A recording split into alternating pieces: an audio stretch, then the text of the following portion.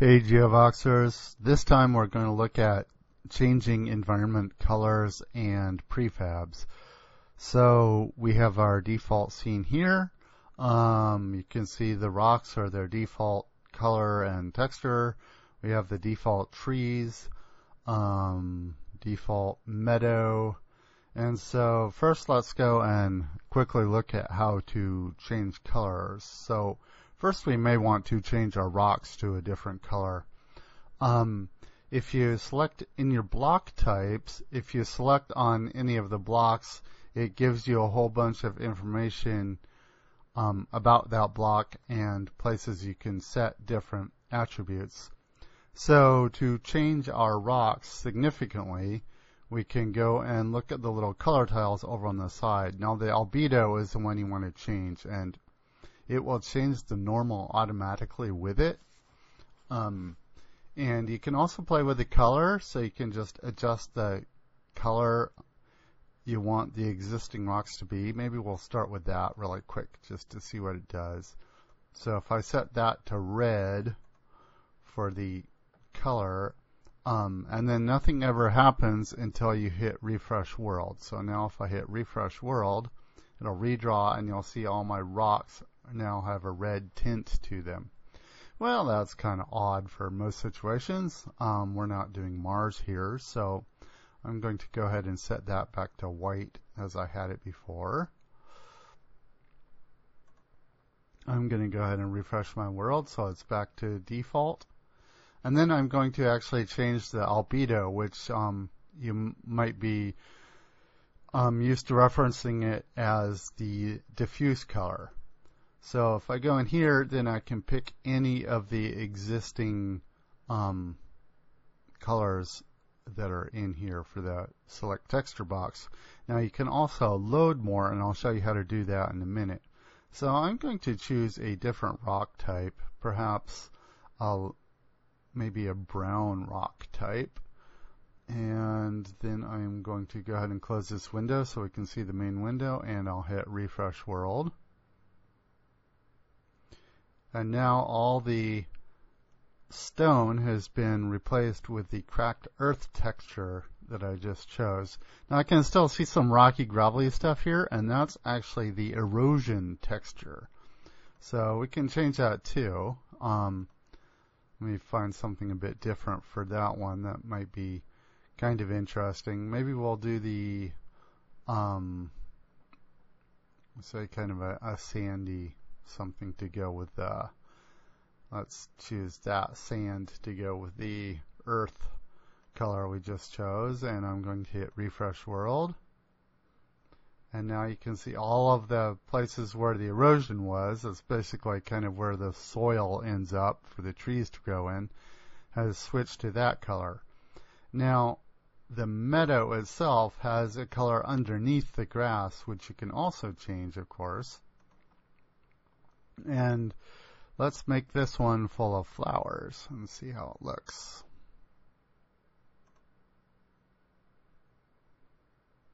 There we go. So we've changed up our terrain quite a bit. Now we can also change our trees. The trees are in the forest layer. So I'm going to go ahead and select my forest layer.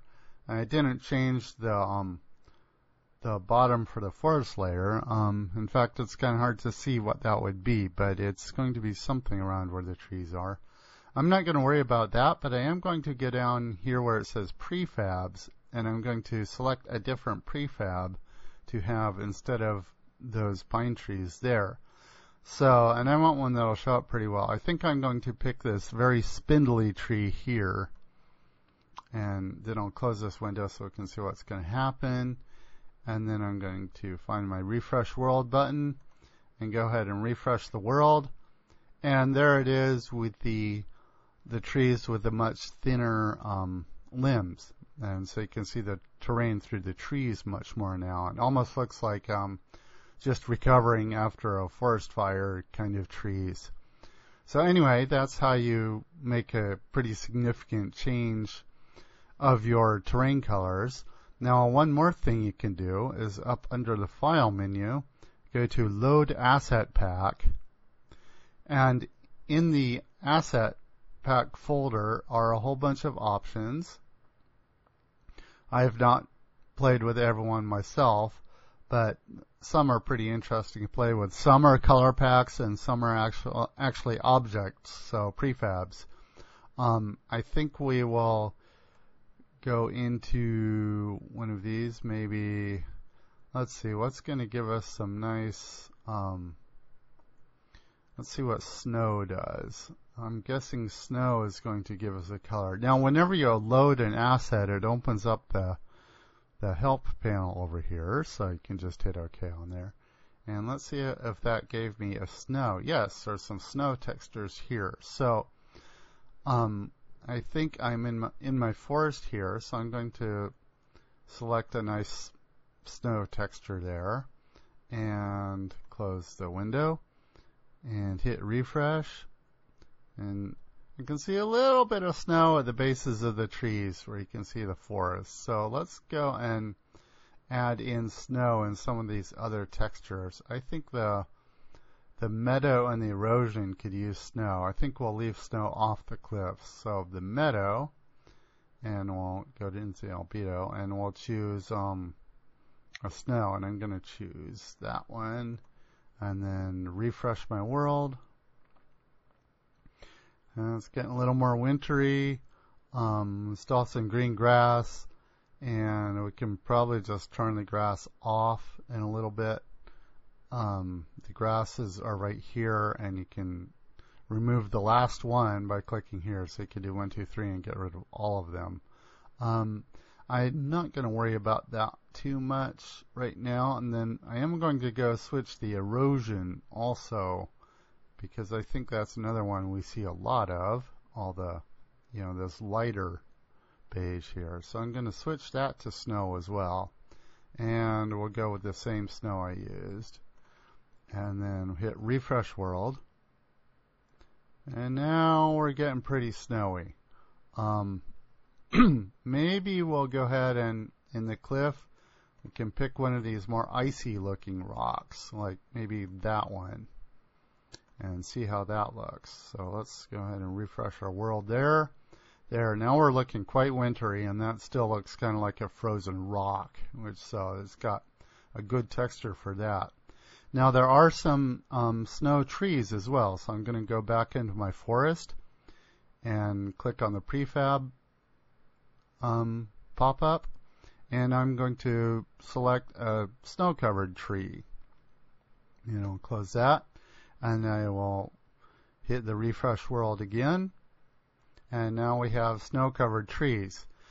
And now for the grass, I'm not sure which grass this is, but probably,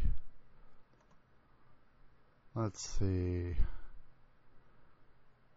you need the grass to be white. The grass is already colored, so you can kind of alter its color, but you can't really make it white per se. So we might need an actual white grass model to do that. That doesn't look like the grass it's showing now, so I have to figure out which grass this is. Maybe it's the medium grass. Let's see if that's the yeah, I don't think it's that one either. So maybe it's the small grass that we're seeing here.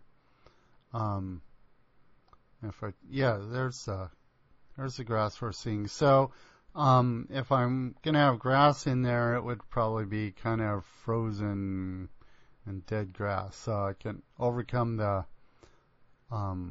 green color of it by adding some red, of course, to make it more brown. So there's a kind of winter scene where it's just starting to melt a bit, and so the dead grass is poking through. So anyway, I hope that's helpful for you geovoxers out there, and until next time, take care.